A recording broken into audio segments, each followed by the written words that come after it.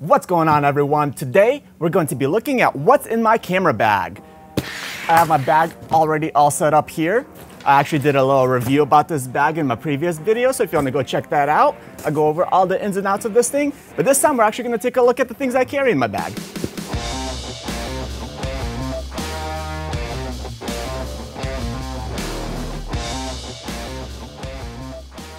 Now, as a photographer, I like to carry a lot of different things, gadgets, trinkets, camera equipment, and everything in here. So we're just going to lay everything out here and show you what I carry. First, on the bottom section of the camera bag is where I keep my camera. I'm actually filming with it right now, so you can't see it, but this is what it would look like. And attached to that camera is the Canon R5 85mm 1.2. Again, I'm filming with it, so you can't see it right now. But I do have my secondary lens here. This is the Canon RF 15 to 35mm. Now this is my vlogging lens where I do little selfie vlogs or kind of all around talking videos. When I'm actually in my little studio setup here, I like the 85. It gives you that nicer depth of field, but this is a good all around, can do anything you want it to do type of lens. So that's the first item in my camera bag. I set that right there. Next, we have a couple things for my lenses. First, we got my Variable ND Filter. This is a 6 to 9 stop, so I'm only really using it when I'm outdoors in bright sunlight. Goes right on top of the lens here. Makes everything a little bit darker. We can do a little bit more in-depth review of these things in another video. Next, we got another filter. This one is called a black mist filter. It looks pretty ordinary from over there, but when you put this on the lens, it makes things a little bit more hazy. Highlights from light sources like this lamp behind me will become nice and glowy, give you that cinematic look and feel. And again, maybe we'll do another comparison video in the future on one of these. Lens cap for the lens I'm using. Now this little thing is a little duster. This is technically not really meant for lenses because I got this from like a little watchmaking kit, so it's very tiny. I actually want to invest in an actual little blower for my lenses, but this thing does the job for the moment. So now all the good stuff is in the top section of my bag. It might be a little bit deceiving, but there's gonna be a lot of different things in here.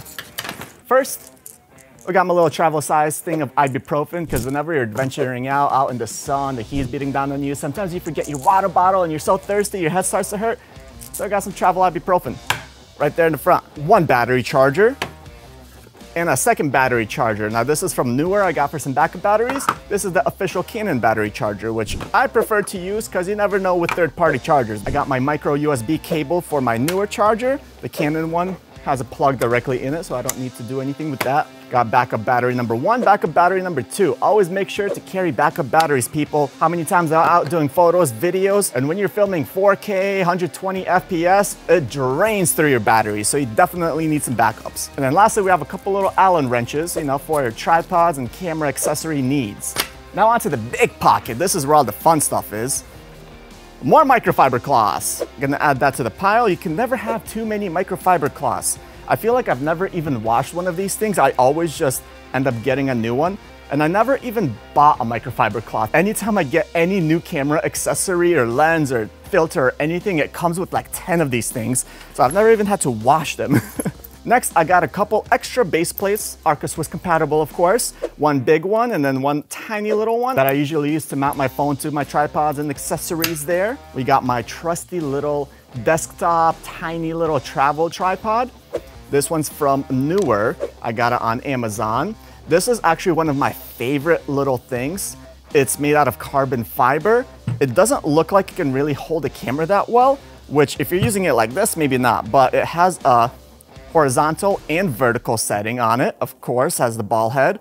It does expand all the way out. This is perfect for traveling on the go. My big tripod is heavy as hell, so I use that more for my indoor filming at home. I don't have to lug it around everywhere. But if I'm on the go, I like to just bring this little thing with me. Works as a little selfie holder for travel videos or vlogging. I love this thing. And super light, very maneuverable, super tiny. That's the thing. It fits in my backpack like a breeze, and you just carry it around everywhere you go. Now that's the only problem with it is all the shots are gonna be pretty low from the ground unless you have something to put it on top of. But I've really never run into the issue. A lot of times I do like that lower angle or I just handheld. I think I bought it for like 60 bucks, which it sounds a little bit expensive, but anything in the realm of this price range was just subpar. If you really wanted to get something more intense than this, it'd cost you at least like $100. So for 60 bucks, I think it's a pretty good bargain. Next, we got my DJI microphone kit. I got one here. The receiver's on my camera. I like using the DJI mics. They're so easy to set up. Literally just clip it on the camera. You're good to go. Just adjust the gain settings. Really hard to mess it up.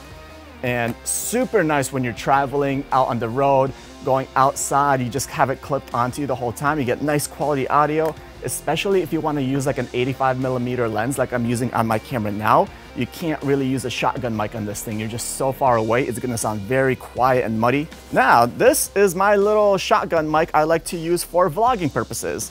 This is the DEITY D4 Mini. There we go. And obviously it has the little dead cat to put right on top here. This thing cost me like 20 or 30 bucks. And honestly, one of the best investments I've made so far. I've tried some more expensive microphones, and when you start getting into like the crazy Rode Go mics and stuff, you can maybe notice a little bit of an audio difference, but if you're just doing casual vlogging, recording, you really can't notice that price difference. So I highly recommend this little thing. And of course, we got a nice little yellow cable to go along with the microphone. And of course, you always need a phone holder. These are my favorite ones. I hate the ones that use springs to open it up. This one actually has like a little knob that you tighten around your phone. So much better than those spring ones. Obviously, it has a couple screw holes right in the back. That's what this little tiny mounting plate is for. Arca Swiss again. So you put it on here, and now you have a phone holder. Boom. Now, this here is a little bracket extension to attach to the camera and to attach my phone on this side so you can get some cool point of view shots when you're taking pictures or videos with your camera. Then we got another phone holder here. See, this one does actually have a spring attachment to it. And I'm like, again, I don't like it. I'm sure it's secure and uses the spring well, but when you have big bulky phones that you're trying to hook into here, it's such a pain. This one, again, screw it in. So much easier, holds super tight, small little adjustments. This one's nice though because it does come with a Arca Swiss compatible base plate, so you don't even need any extra attachments to use that. So I carry that as a backup. Here I got a little contraption. It's a little cold shoe mount and screws. Ooh, there's a couple cold shoe points on 3 sides, so you can put as many accessories and mount on your cameras, anything. You can never have too many things, you know? Now, this thing, it's a rain cover for my backpack, which I absolutely never use because I hate going out in the rain, but I bring it with me just in case. You never know when it might rain. Ah, here's something everyone needs. Another microfiber cloth. Add to the pile. And of course, we need our memory cards. I don't really have a fancy holder or anything. I just put them in these little plastic containers that they come with when you buy the card, and I just chuck it right in my backpack. And I honestly don't even use all of them. My main one is like 200, whatever it is. I don't do long multi-day shoots to fill it up. And whenever I come home, I usually just dump it right onto my laptop right away. So I never really fill them up that fast. But again, it never hurts to be safe and have a couple extra memory cards to add to your collection. And last but not least, we got a quarter.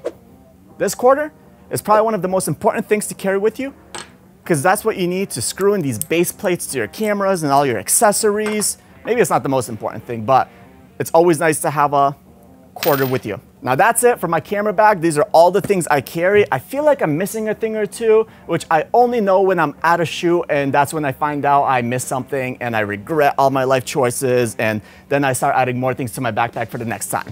But what do you guys carry in your backpacks? Do you think I'm missing anything from here that I should add? And what from here do you think that you need to add in your camera backpacks? Let me know down below. Thank you for watching. I'll see you in the next one where we go over all my everyday carry items that I love to carry with me and that you need to have in your photography arsenal.